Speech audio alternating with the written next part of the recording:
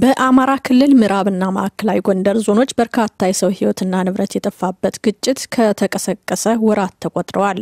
ይህንን ግጭት ለማስቆም በክልሉ መንግስትና በጸጥታ ኃይሎች ጥረት ቢደረግም ችግሩ እየተባባሰ መጥቶ ብዙዎችን ለሞት ወደ 50 ሺህ የሚጠጉ ዜጎችን ደግሞ ከቤት ንብረታቸው ለመፈናቀል እንዳበቃቸው ነው የክልሉ የመንግስት ኮሚኒኬሽን ጉዳዮች ጽሕፈት ቤት ኃላፊ አቶ አሰማኝ አስረስ ለዲደብሊው የገለጹት። በማዕከላዊ ጎንደርና በምዕራብ ጎንደር ዞኖች በተፈጠረው ግጭት ምክንያት ህይወት አልፈዋል።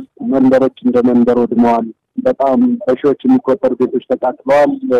ወደ 50 ሺህ የሚጠጋ የሰው ኃይልም ቤት አልባ ሆኖ ተፈናቅሎ ነው ያለው። እዚህ ቀውስ ከጊዜ ወደ ጊዜ እየቀነሰ ሳይሆን እየጨመረ በመምጣቱ ምክንያት ያው መንግስት ተፈጥሯዊ ግዴታው እና መንግስት የሚያስብለው ህግን የማስከበርና የህግን የበላይነት የማረጋገጥ ኃላፊነት ስለሆነ መንግስት ጉዳዩን በትኩረት ተመልክቶ የክልሉ መንግስት የጸጥታ ኃይሉን አጠቃላይ አስተማርቶ ለመምራት ሲሞክር ነበር። በመሆኑም ችግሩ ውስብስብና ከግጭት ይልቅ የጦርነት ባህሪ ያዘ በመምጣቱና ከክልሉ መንግስት አቅም በላይ በመሆኑ በአካባቢው አስተማማኝ ሰላም እስኪገኝ ድረስ የመከላከያ ሰራዊት እገዛ እንዲያደርግ ለፌደራል መንግስት ጥያቄ መቅረቡን ኃላፊው አስረድተዋል። በጥያቄው መሰረትም ከትናንት ጀምሮ ግጭቱ በተቀሰቀሰባቸው አካባቢዎች የ33ኛው ክፍለ ጦር የሰራዊት አባላት መሰማራታቸውንም አመልክተዋል። እንደ ኃላፊው ከዚህ ቀደም 24ኛው ክፍለ ጦር በቦታው ተሰማርቶ የነበረ ሲሆን በታህሳስ ወር 2011 ዓ.ም መተማ አካባቢ በመከላከያ ሰራዊትና በነዋሪዎች መካከል የሰው ህይወት የጠፋበት ግጭት ከተከሰተ ወዲህ ሰራዊቱ ከቦታው መነሳቱን ጠቁመዋል።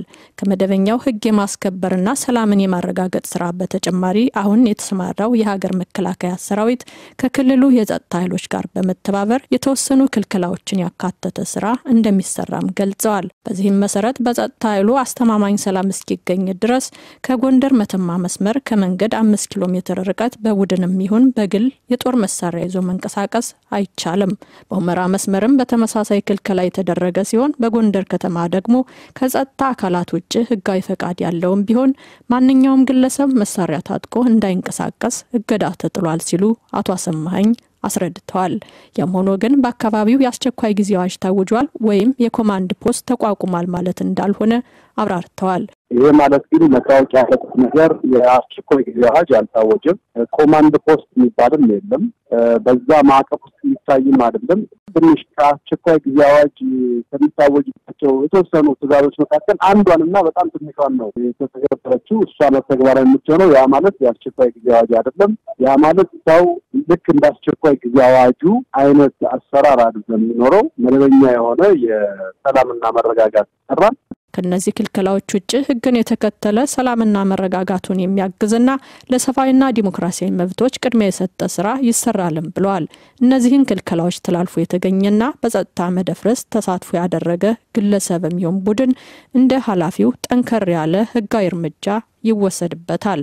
እንደ ከዚህ ቀደሙ ሁሉ ለዘብተኛ የሆነ አቋም ይወሰዳል ማለት አይደለም። የፌደራል መከላከያ ሰራዊት በቂ የሆነ የሰው ኃይል የወታደር ስምሪት አስተማርቷል። የኛም የጸጥታ አካላት የሰው ኃይል ስምሪት አድርገዋል። ስለዚህ ይህንን ህግ የሚያፈርስ ሁሉ እርምጃ ይወሰድበታል ማለት ህጋዊ የሆነ አካሄድ ተሄዶ ነው። በኃይል የመጣውን በኃይል ይመለሳል። በኃይል ከመጣ በህገወጥ ስራ ሰርቶ ያው በቁጥጥር ስር መዋል ያለበት አካል ካለ በቁጥጥር ስር ይውላል ማለት ነው። እንደ አማራ ክልል ኮሚኒኬሽን ጽሕፈት ቤት በምዕራብና ማዕከላዊ ጎንደር ዞኖች በተከሰተው ግጭት የተፈናቀሉ 50 ሺህ ሰዎችን ጨምሮ በክልሉ ከ90 ሺህ በላይ ሰዎች ከቤት ንብረታቸው ተፈናቅለዋል።